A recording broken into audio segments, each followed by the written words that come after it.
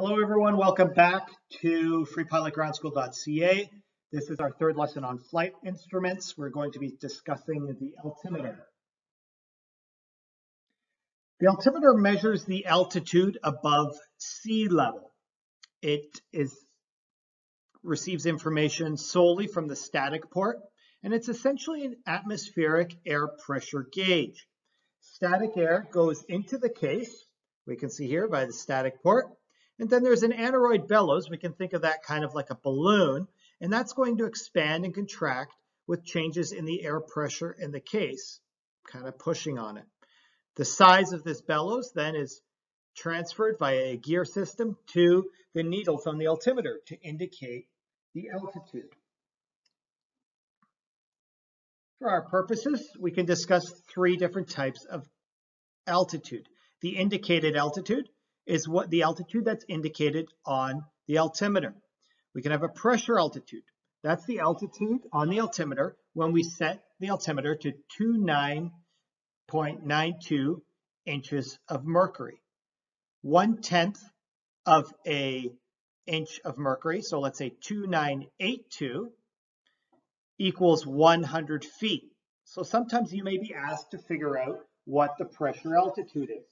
So just think of yourself, I'm sitting looking at my altimeter, I have my altimeter set, and now I'm going to turn the altimeter to read 29.92 inches or 2992, and then based on 0.1 equaling 100 feet, figure out what the pressure altitude is.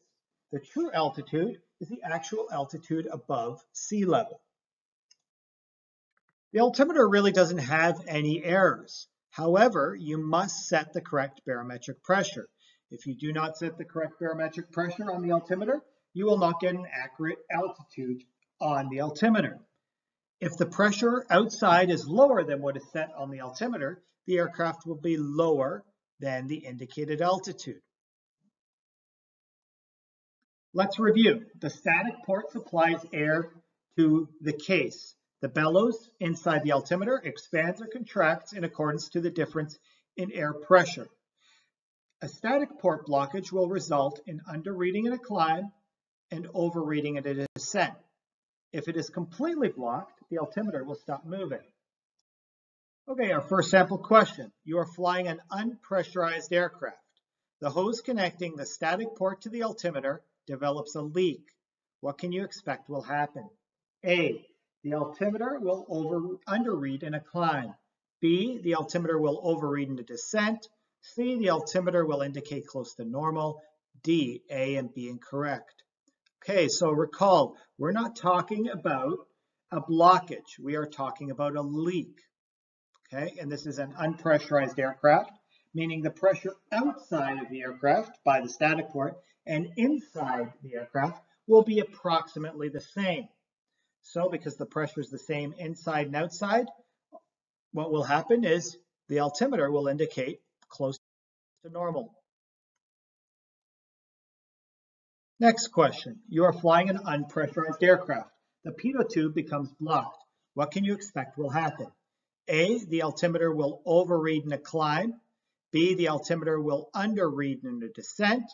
C, the altimeter will indicate normal. D, A and B are correct. So remember, where does the information come from in an altimeter? It is the static port. The pitot tube only supplies air to the airspeed indicator. This means C is correct. The altimeter will indicate normal. Here's our last question. Finally, one that's not a trick question. You are flying an unpressurized aircraft. The static port becomes blocked. What can you expect will happen? A, the altimeter may underread in a climb. B, the altimeter may overread in a descent. C, the altimeter may freeze in position. D, all of the above are correct. Correct answer is D. Remember, it's going to underread in a climb and overread in a descent, but if it's completely blocked, it will freeze in position. That concludes this lesson on the altimeter. We'll see you in the next lesson.